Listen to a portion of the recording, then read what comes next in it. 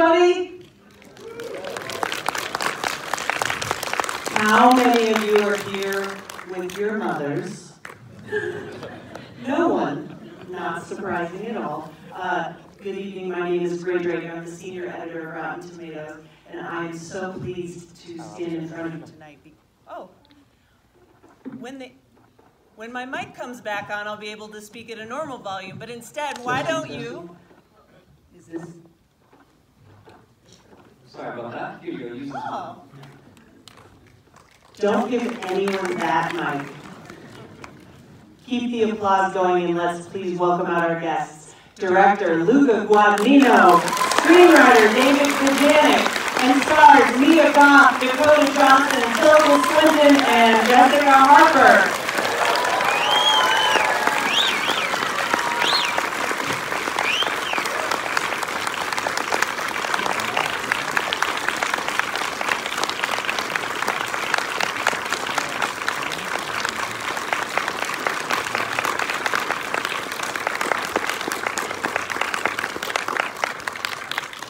All right, so Luca, can you please begin, for anyone who doesn't know, by explaining your long relationship to Suspiria? Well, I think it's... Hello? Yep. I think it's something that many fans of Darius Field share with me. I've seen it when I was very young, and it made an impression that lasted till now. And I couldn't really overcome that impression to the degree that I had to make the move. To the degree that I had to make it into my own version of it.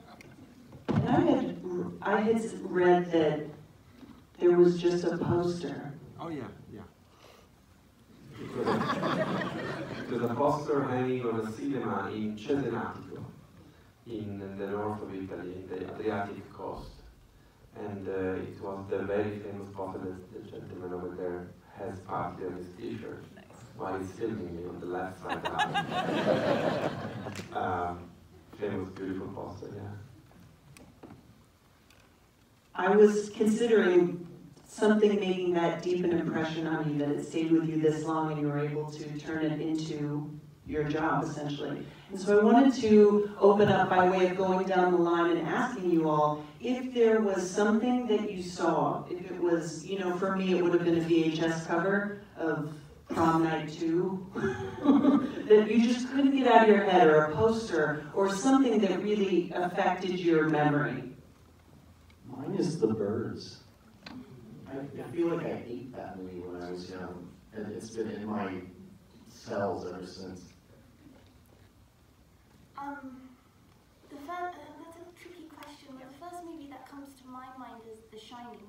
That's one of my favourite films of all time. I saw it when I was far too young. And it just really left me really disturbed, but I loved it too. It's hard to forget. Can we don't have the technology here? Oh no. We can share this technology. I stole it from you.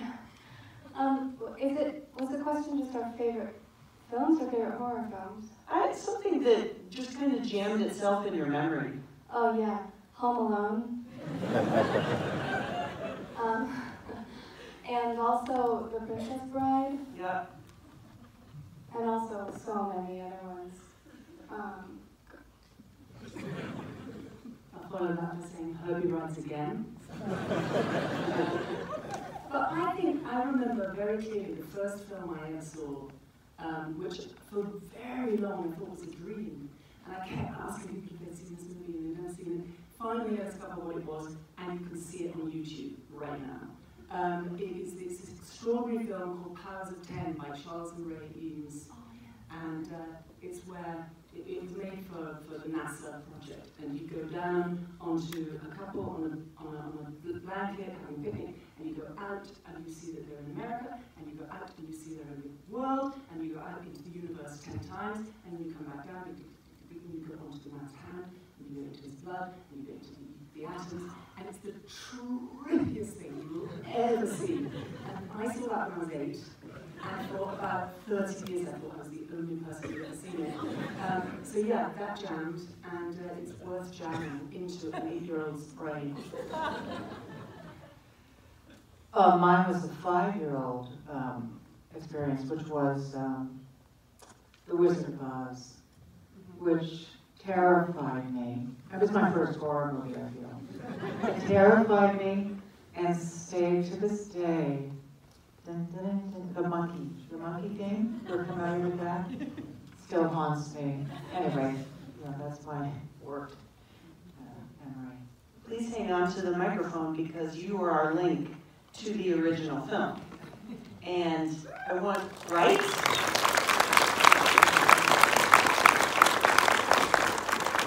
And so I think that a lot of people in the audience might be able to relate to my response when I first heard this was being remade, and I went, oh, that's a tall order. And what was your response when you first got wind of it? Oh, I thought it was a tall order, but that was, there were many rumors that floated around for years, as some of you may know, about a remake, with various names attached to the project. And in each case, I thought that's a tall order and it can't possibly. And then I heard that Luca was attached, and I thought, yes! Now, that's a possibility. That's going to be incredibly interesting. Luca and Dave, can you talk about how you integrated essentially so many new ideas into this version to really turn it into its own thing, especially referencing so many things like Freud, for instance. It's not something that I got out of the original necessarily. Well, I think our decision to keep it in 1977 was instrumental in affording us a whole different context for it, a much wider context for it. So it wasn't going to be all hermetically sealed inside of that dance company. And if you think about what was happening in Berlin in 1977, so many things were being unpacked. And that might even be too polite a word. So many things were being ripped out of the luggage of the national identity at the time in Germany. And so we thought it would be interesting to juxtapose a kind of examination of the politics inside of that coven with the counterpoint of the ambiguity of the political action going on around Berlin at the time. Anyone could point to something and from one angle call it terrorism, from another angle call it political action. And so that was very useful to us, that ambiguity. As Dave said, 1977 was really the setting stone here because of for me, the iconicity of the year, because of Dakota and Suspiria, and because we grew up loving the cinema that came out of Germany at the time, which was a very important wave that was really leading the way toward a new form for this language of cinema, at the same time a reflection on what was happening in the society then. So we thought about this strange child born from Dario Argento and Hitler. That served as a fascinating backdrop, but on top of it, the dance itself was part of the horror for me. And I've never responded that way to seeing contemporary dance before. And one of the questions in the movie that I wanted to ask you, Dakota and Mia, it's lifted right from the movie. What does it feel like inside your body to dance the way that you were dancing in the film?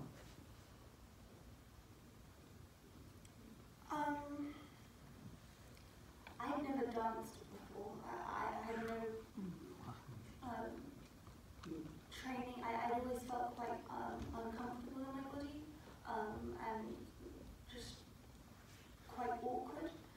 And through learning this dance and going into training every day and being the choreographer and all the wonderful dancers, it was incredibly empowering because the dance in and of itself is not sexy at all.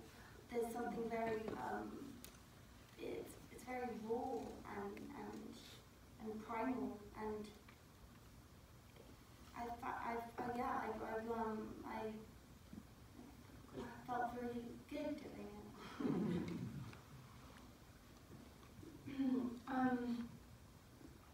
I felt similarly. I danced when I was little, but I did ballet, which is, clearly meant to be so beautiful and look painless when it is so painful. And this style of dance is meant to convey pain and anger and sorrow and frustration and this sort of feeling of being deeply unsettled and distraught, and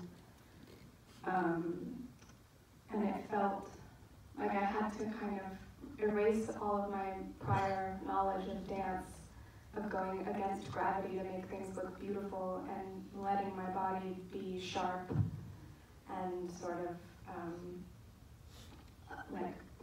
not aggressive in a way. And it felt,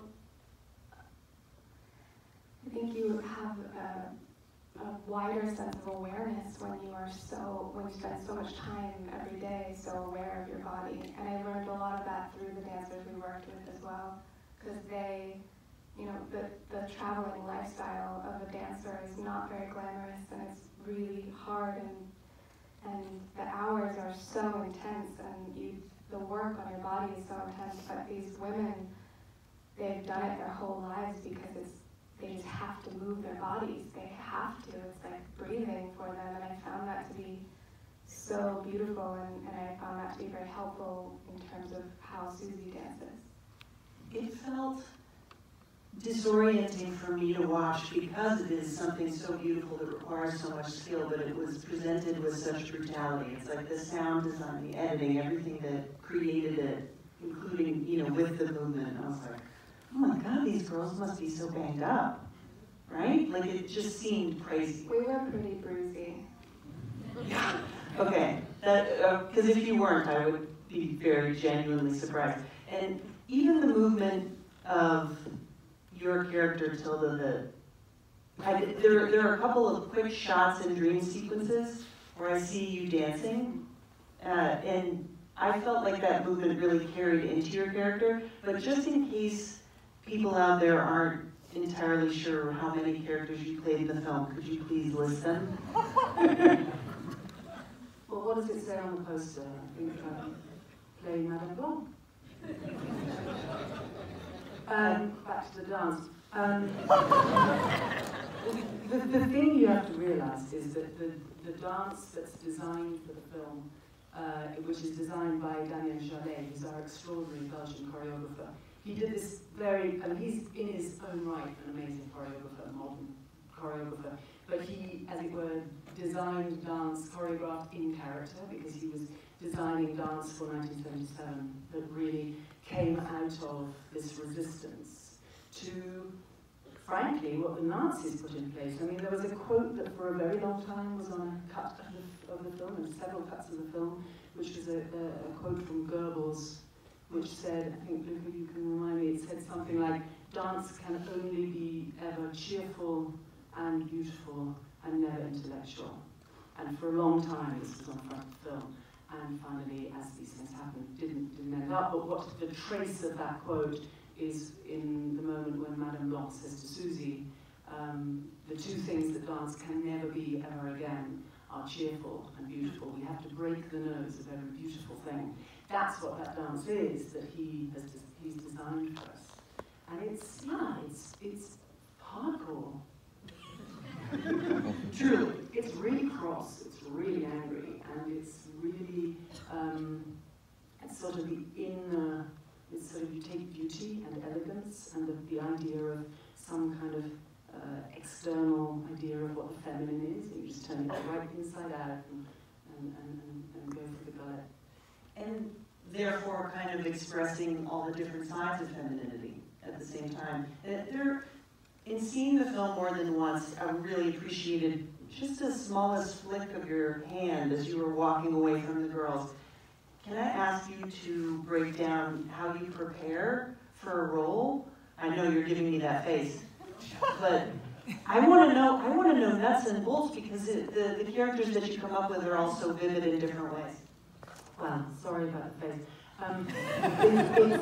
The real answer to how to prepare is to talk to Luca for 25 years about this film, and to have the luxury of that kind of lazy pre-production, as they call it in professional circles, where you just figure out what all your resonances and all your influences might be. I mean, one of my influences, I have to say, and I'm being quite out there about this because I want everybody, if they don't understand it, to go and see the film, is the great Lermontov, which is the great character played by Anton Walbrook in The Red Shoes by Paolo Pressburger. He's this extraordinary, charismatic dance choreographer who has an intimate sort of Svengali relationship with a redhead dancer. And you see that film if you haven't seen it already, and you'll understand why I'm saying this. He's sort of innate, the feeling of a choreographer who can't dance anymore, or doesn't dance. I mean, she sort of still dances, but you sense that she needs these dancers so badly. They're her avatars. The feeling of the tension in these kinds of gestures. I don't know if I'm answering the question, but these sorts of little, peccadillos, these sorts of little noodles over 25 years, that's where that all comes from. I know you guys have a lot of questions out there. Okay, I see one right in the front. Hi, this is my third time watching this film, so I didn't know that the doctor was also played by Tilda, and Tilda after the second time I watched it. So I'm just wondering what are everything about that decision, and including during which stage during the writing or casting that decision was made. Well, it's Luca Guadagnino, who plays it from Professor Clasper.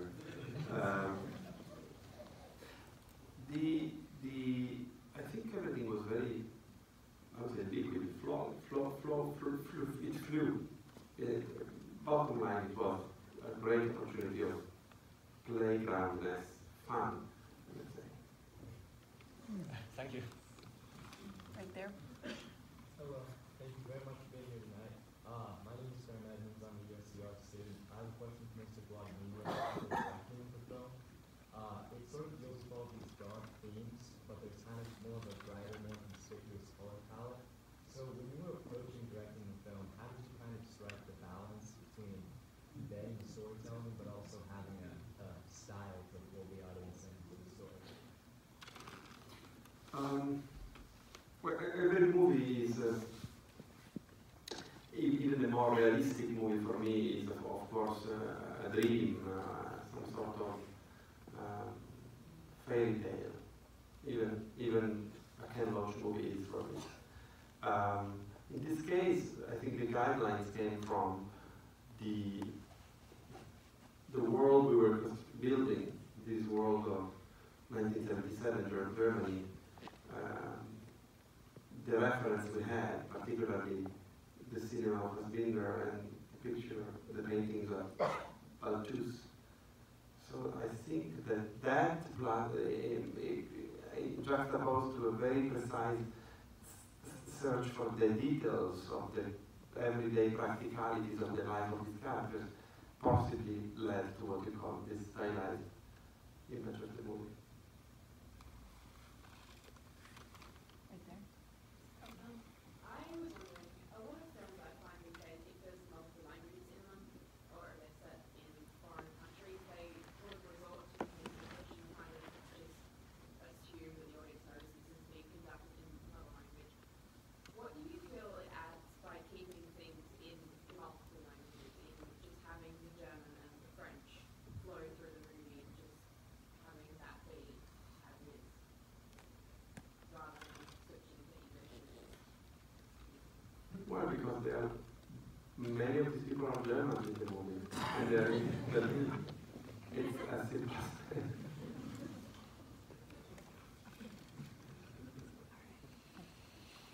Hi, Luca. I love the movie. All you did so amazing. Can you tell us anything about your next projects? And It's a big holiday in my next project. what? The long holiday in my next project. Oh, okay, that one. Yeah, Can you tell us anything about the comment about your name, sequel? Oh, no, that's something that is not at the horizon today. Okay. I have a question about the music. What was your and the music supervisor's approach to the music, just in general for the movie? And how did Tom York get involved with the project? Well, the soundtrack had to be very focused, very precise in this case, because of the great legacy of the Goblin soundtrack from various films, and which is amazing, of course. And but it couldn't be imitating it, it couldn't be quoting it in a, let's say, direct way. And I started to think of what was the musical voice of my generation, and I immediately thought about Tommy Rock. And that's how the idea came about. And then we approached him, thanks to also my music supervisor, Robin Irvin. And after a few attempts, we finally got together with Tom and we spoke about it. We spoke about the fact that we want the music to be a character in itself. We didn't want the soundtrack to create an atmosphere of spookiness for the sake of it. Preferred the idea that the soundtrack was somehow coming off of both the world of Madame Blanc company and from the world of the movie at large. And also we wanted the music to always rely on to the music and the instruments up until 1977. Back there? Yeah. One of you. In unison.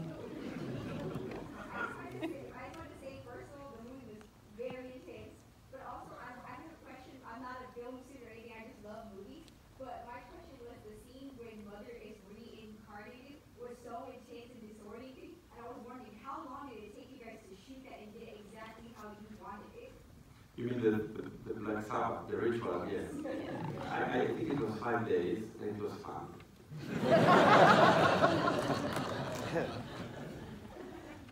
All right, you can do one more. Can you talk about the decision to change Susie's character from proverbial innocent in the original to basically a new witch mother in this one? Well, because of what you just said, the proverbial innocent was not very interesting. And I think David has... I beg your pardon.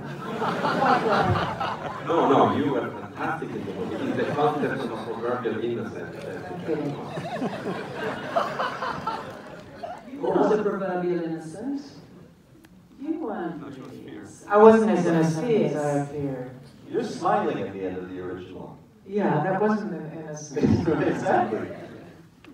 We talked about wanting to try to flip an audience's expectations in the sense that there's a mystery about the original as to what really is going on. We knew we were going to dismantle that pretty quickly, and so it felt like if this was going to be a film that in some way was about Susie's empowerment, finding her true identity, it seems like it was the most interesting choice to drive her towards something that was so ambiguous as opposed to having another horror film where the final girl is just the object of the horror for 90 minutes, or in this case, well, more.